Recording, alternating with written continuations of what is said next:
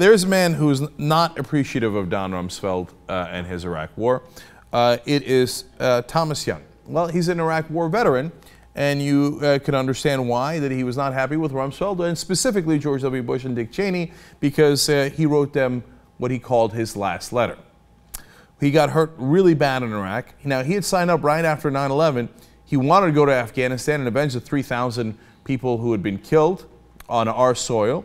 And he says in his letter, he was looking forward, and if he had gotten hurt this badly in Afghanistan, he would be proud, because at least he did what he set out to do. He was going to avenge the American citizens killed by Al-Qaeda. But Thomas is smart enough to know that Al-Qaeda had nothing to do with 9/11, and getting badly injured in Iraq to the point where he is on the point of death now and is disabled. He says, well, that, of course, was not worth it. That was nothing but a pack of lies. In fact, let me quote the letter because it is dramatic. He says, quote, I write this letter on the 10th anniversary of the Iraq War on behalf of my fellow Iraq War veterans. I write this letter on behalf of the 4,488 soldiers and Marines who died in Iraq. I write this letter on behalf of the hundreds of thousands of veterans who have been wounded, and on behalf of those whose wounds, physical and psychological, have destroyed their lives. I am one of those gravely wounded. I was paralyzed in an insurgent ambush in 2004 in Sadr City. My life is coming to an end, and I am living under hospice care. He then says, I write this letter, my last letter, to you, Mr. Bush and Mr. Cheney. I write not because I think you grasp the terrible human and moral consequences of your lies, manipulation, and thirst for wealth and power.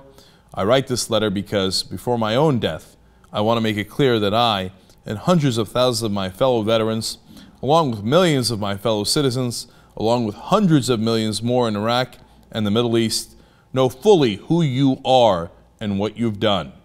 You may evade justice, but in our eyes, you are each guilty of egregious war crimes, of plunder, and finally of murder, including the murder of thousands of young Americans, my fellow veterans, whose future you stole. Very powerful, obviously. Later in the letter, towards the end, he says, quote, we were used, we were betrayed, and we have been abandoned. And he ends the letter by saying, but mostly I hope, for your sakes, that you find the moral courage to face what you have done to me and to many, many others who deserve to live. I hope that before your time on earth ends, as mine is now ending, you will find the strength of character to stand before the American public and the world, and in particular the Iraqi people, and beg for forgiveness.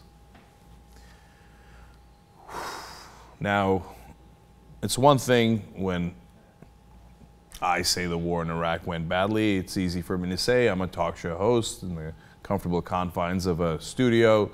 It's another thing when a guy who fought there got paralyzed and might now lose his life. He wants to end his life because he's in so much pain. He's got a unique way of doing it.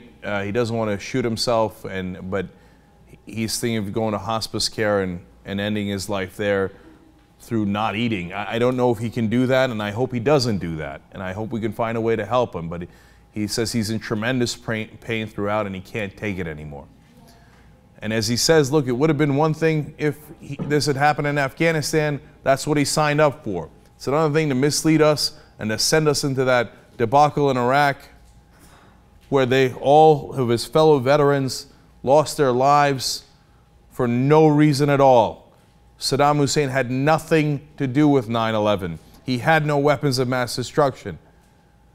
And again, it's one thing for me to say it. It's another thing for a guy who's paralyzed on the edge of death to say it and say, what did you do this to me for? What did you do this to my friends for? Why did you take our honorable service and misuse it in this way? Basically, have you no conscience? And he knows the answer to that. Of course they don't have a conscience.